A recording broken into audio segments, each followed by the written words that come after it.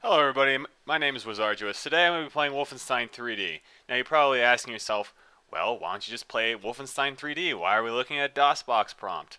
It's because I wanted to briefly mention some stuff about the version of Wolfenstein I'm playing while I get the game up and going. I'm actually playing on a modified version of the source code, which I found on the Die Hard Wolfer forums. Yes, Die Hard Wolfers. Well, it's a community that really likes Wolfenstein 3D. And suffice to say, there was a forum post many years ago that I was going through, and I found some source code that basically implemented a bunch of, well, I wouldn't say new features, but it improves memory utilization. So I'm playing on that version of the source code, which, it's still the original game. Not much has changed. It just runs better. But you're probably asking, why do you need it to run better if you're just... Whatever, it's Wolfenstein 3D, let's play the game. I love Wolfenstein 3D.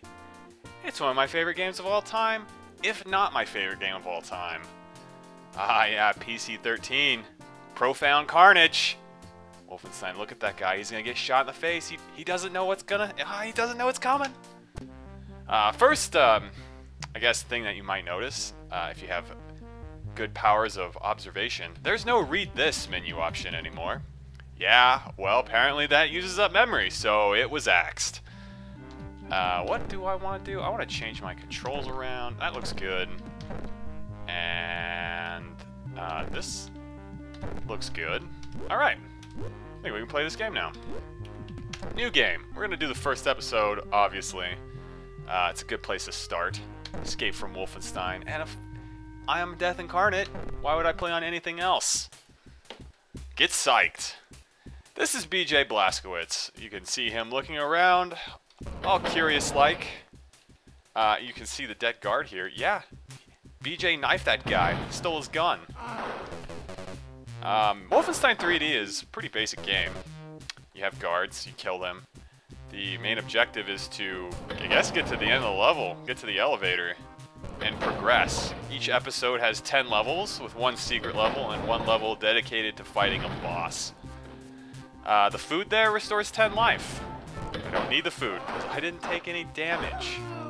But I'm gonna need food. Oh yeah, I'm gonna need food later on. This game can get kind of difficult, kind of challenging. But episode 1 keeps things pretty basic. It's a doggy. I kind of feel bad about stabbing the doggy. But it's an evil Nazi German Shepherd, so... I mean, how bad am I supposed to feel, right? Now, if you kill guards in a doorway, the door will not close. Interesting fun fact. Dog food restores 4 life. Another interesting fun fact. Of course, you probably all know this already, because this is a pretty, I'd say this is a pretty well-known game. I think most people have played it before. If you haven't played it before, I don't know, go download the source code I mentioned. I'll put a link in the description or something, I don't know. Hell, you can even get it on Xbox Live Arcade. Yeah.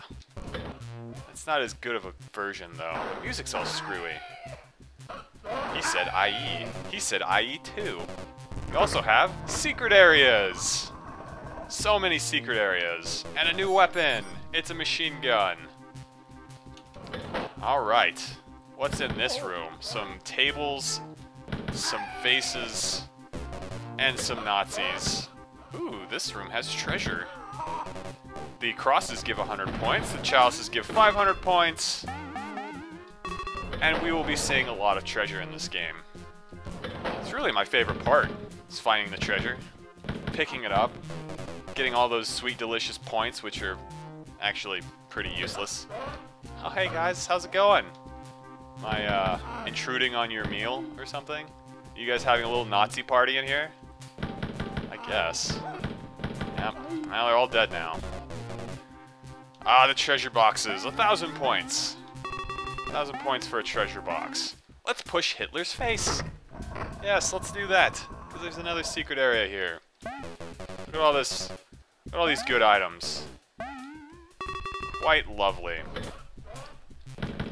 Alright, that was pretty straightforward. Okay. This gets a little confusing because I forget at how many guards are here. There's, what, 1, 2, 3. Killed 3. I want to say there's 2 more. Should be walking around here. There's 1. Okay. Let's kill that guy. Yeah, guards can, they can walk predetermined routes. And I'm not sure why, but sometimes the game will bug out and they'll get stuck on each other, or they'll get stuck on walls, and, well, we might see that soon. Oh, hey, there's a medkit. Medkits restore 25 points of life? Yeah, that's useful. It's over here. More guards, of course. It's Wolfenstein 3D. This is the exit. Oh, but I'm not going to take the exit. Why would I do that? No, I have other secrets to find. I have more important things to worry about than that elevator. Like, that elevator. Probably asking yourself, why are there 2 elevators? Well, it's the secret level. They put the secret level on the first level of the game. That's an interesting design choice. I just picked up a 1-up. Well, yeah, 1-ups are actually pretty useless. Though they do restore 25 points of life, and... No, wait, no. They max your life out and give you 25 ammo. Yes, of course.